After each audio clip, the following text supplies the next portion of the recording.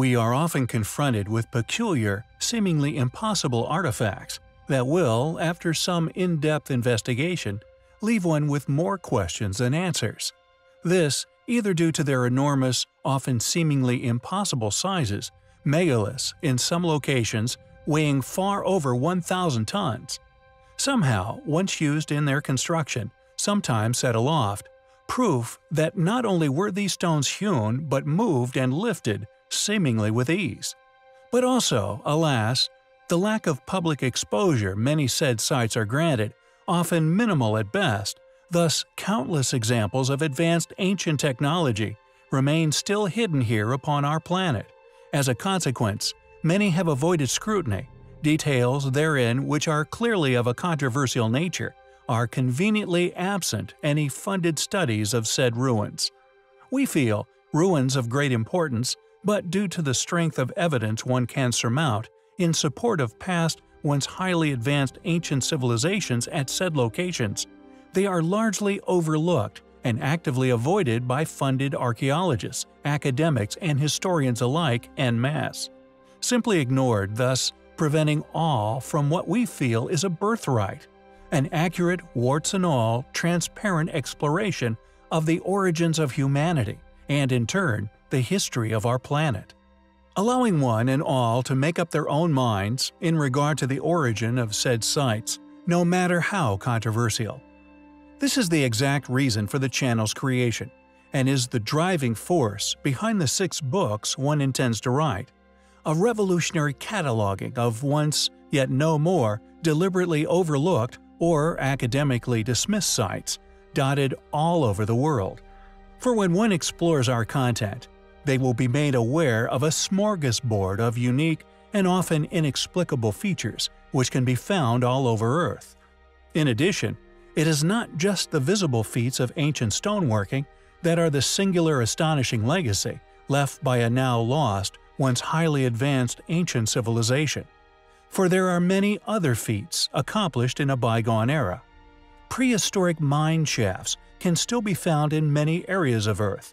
Not only are there still existing, seemingly machine-cut, extremely ancient, incredibly deep mine shafts in a number of areas of Earth, including those found within Tel Aviv, are all but one among many relics, all clearly left by a capable group hidden from the world. But ancient cities exist also, ones covered previously, which were all once somehow cut from Earth's bedrock, that due to their location have fortunately been explored by a number of individuals over the years, never funded, but merely driven by curiosity. Thus, the true astonishing depth, and indeed the incredible achievement these once were, has all been previously documented. Civilizations that were once capable of not just digging these mines to incredible depths, but were in fact capable of creating entire temples from one gigantic solid stone, cut with such incredible artistic ability and accuracy, they are staggering examples of ancient engineering. In China and Japan, gigantic megaliths left mysteriously abandoned Easter Island, the unfinished obelisk Aswa, Egypt, Yangshan Quarry within China, all abandoned, with Yangshan possessing an almost detached megalith, clearly cut using incredible stone-cutting tools, a block estimated as weighing 16,000 tons when liberated from the bedrock. All these anomalies are but a few examples which support the premise of lost technology, knowledge, and an advanced civilization. It seems that the advanced mines, like those found in Tel Aviv, are but a tip of an archaeological iceberg in regards to the mystifying stone-cutting of a now lost antiquity. Why did humans placed within a lost chapter of antiquity exert such back-breaking effort in the attempt of extracting these precious metals? Who dug the Tel Aviv mines? Was it the same group who built ancient Peru? We find the evidence to suggest such highly compelling. In 1996, Italian mineralogist Vincenzo Di Michele spotted an unusual yellow-green gem within one of Tutankhamun's necklaces. The jewel was tested and found to be made of a type of glass known as Libyan desert glass. The interesting thing regarding this, however, is its origins. To this day, no one seems to be able to explain how it formed. No trace of a crater has ever been discovered.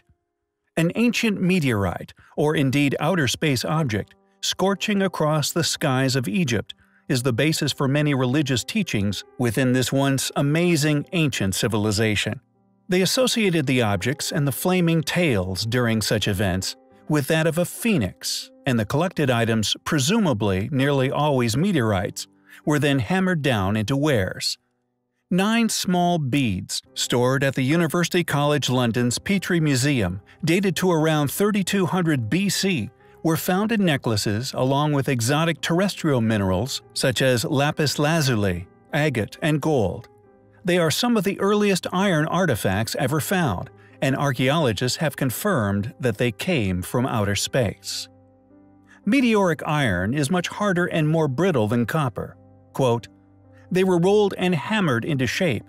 This is a very different technology from the usual stone bead drilling, and shows quite an advanced understanding, showing the metalsmiths knew exactly how to work this rather difficult material," said Thilo Rehren, a University College London professor of archaeology.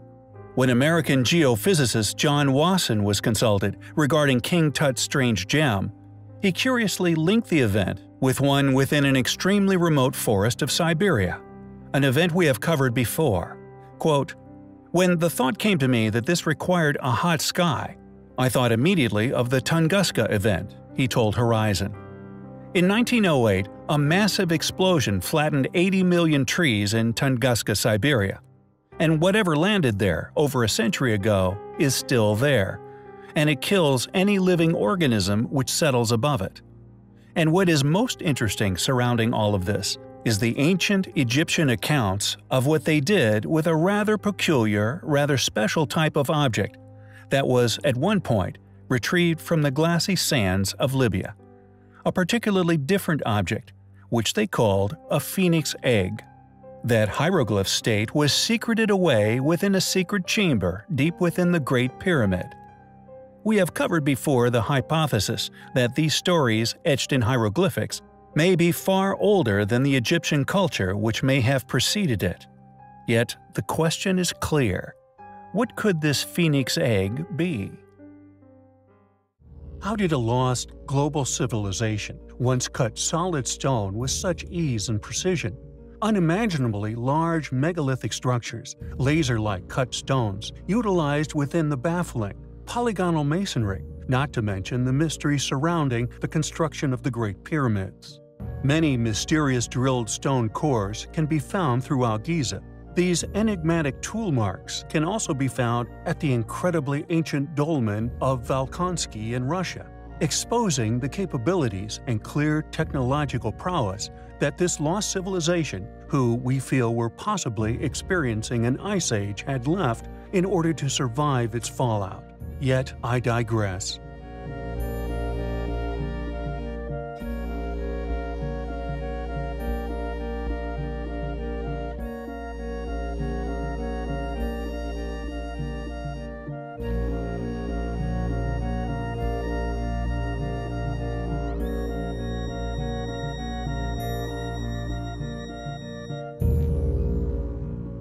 Discovered within Austria, we were initially presented with just these 3 images, 2 of the exterior, which, if one looks closely, not only displays the porthole of a hidden chamber hidden upon the side of a solid rock face, but that the surrounding rocks had also been cut and finished to an incredibly high standard somewhere in the very distant past. This indicated to us that this chamber that is not only reminiscent of the hypogeum in Malta, with the addition of the stone within the circular chamber, which we cannot avoid feeling, could have some form of connection to resonance creation, with erosion indicative of a site with an age similar to Cappadocia's ruins, but later revealed to have been, as we expected, but one chamber, in a maze akin to that of the underground city of Derinkuyu.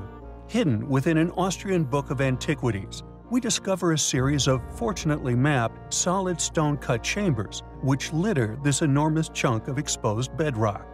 Clearly an astonishing prehistoric site, one cut by an incredibly capably, and we feel, clearly technologically advanced civilization.